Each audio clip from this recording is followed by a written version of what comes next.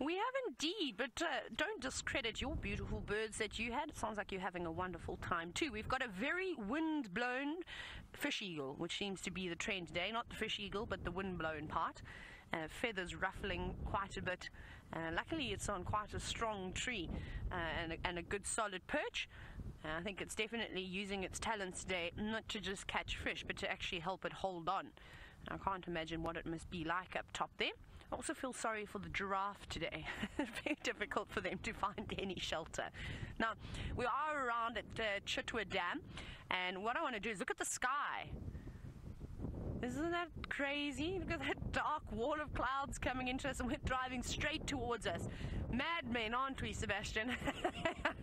Heading towards the color of the water matches the sky today. That's unusual.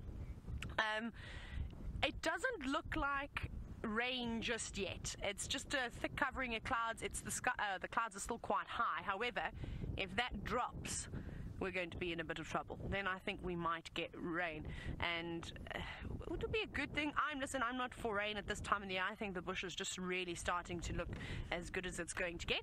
Let's